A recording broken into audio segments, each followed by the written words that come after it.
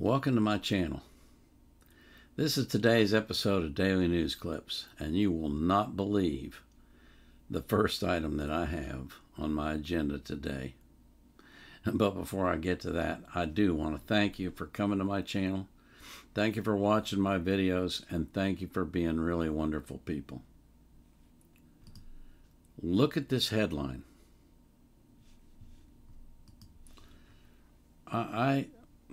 Okay, I'll go ahead and read it. Cancer charity says front hole is more inclusive than cervix. Claims men can have them too.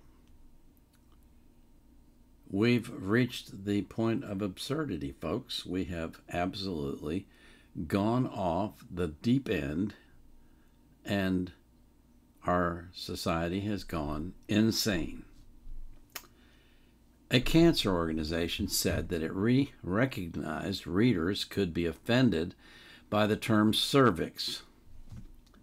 How? And explained, I can't even read this. It's, oh my God. Explained that the term front hole would be more inclusive to men who believe they are women.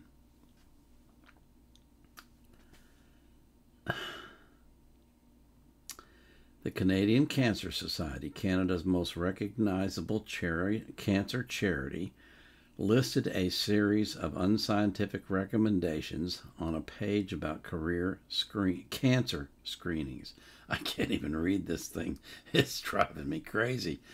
The organization asked, as a trans man or non-binary person assigned female at birth, do I need to get screened for cervical cancer?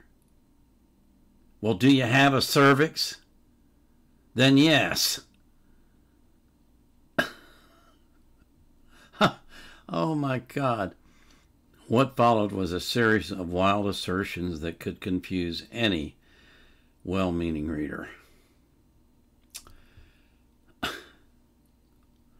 Unironically placed as a footnote under the heading Words Matter, the cancer organization seemed to be backtracking from the idea that a cervix could be referred to as a cervix.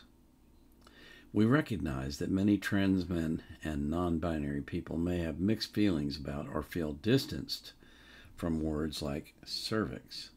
Well, if you think you're a woman, then you think you have a cervix, right? I mean, that's what women have. Come on. Oh my God, I can't read any more of this. This is insanity. This is what? Oh, golly days. Oh my God, please deliver me, Lord, from this crazy world. This is insanity. It is absolute insanity. I'm done with that one. I can't handle it anymore. My next article is Unveiling Big Intel, How the CIA and FBI Became Deep State Villains. And it's a pretty lengthy article, as you can see. I'm just going to read you a little bit of it that I thought was important for you to know. Obviously, you can read the whole thing. I'll put the links in the description for you. Excuse me. Therein lies the revelatory and frightening message of Big Intel. While both the FBI and CIA were ostensibly established to protect this country from dangers, foreign and domestic, they were varyingly infected by the Frankfurt School's Marxist academics here in our country. According to Big Intel, the CIA was poisoned from the outset. It took longer for the FBI to catch up because of the unwavering anti-communism of its longtime director, J. Edgar Hoover. But get there the FBI did, as Mike details in this thoroughly researched, copiously footnoted, and intriguing page-turner. Mike quotes the late Bishop Fulton Sheen in the book's epigraph. It is a characteristic of any decaying civilization that the great masses of the people are unconscious of the tragedy.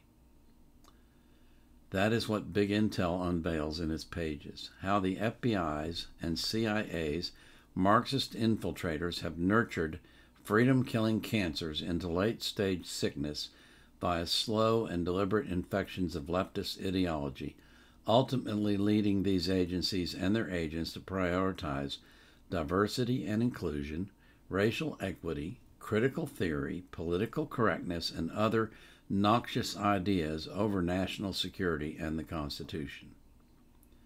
Steeped in extensive histories, Big Intel reveals how we got there, including the backgrounds of many of the heroes and villains in the histories of our intelligence services.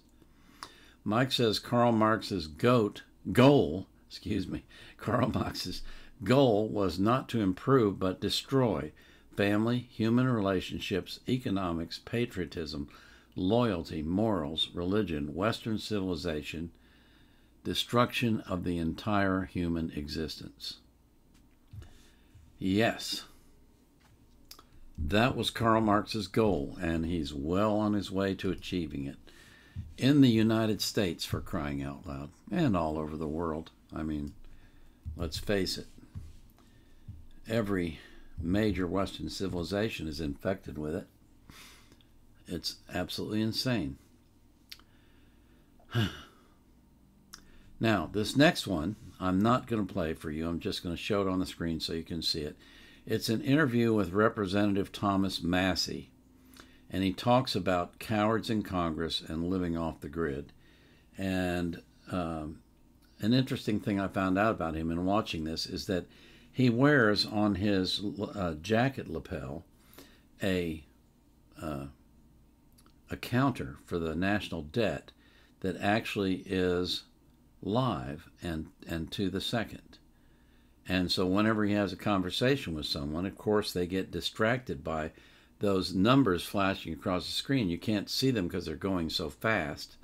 And then they will ask him, what is that? And he says, that's the national debt, and that's how much it's increasing while we stand here and talk. Unfortunately, that seems to have little or no impact on the politicians that we have. So, life goes on, eh? The last item I have is a Prager University video. And again, I'm not going to play this. I'm just going to put the link in the description. It is called Brazil, A Cautionary Tale. And this gentleman is talking about what happened in Brazil and what he sees happening in the United States right now. And if we don't turn things around, folks, if we don't get headed back down the constitutional path, then America's done for. It's that simple. I hate to say that, I really do, but that's the reality of it. And that's the news for today. Why is the news always so depressing? Oh well. One thing I know for sure is that I pray for you and that God will give you grace and peace and love and joy in your life and in the lives of everyone that you're surrounded with. I pray for that for you for every day. And I pray that most of all you will have peace. This is the Vietnam Era Vet out.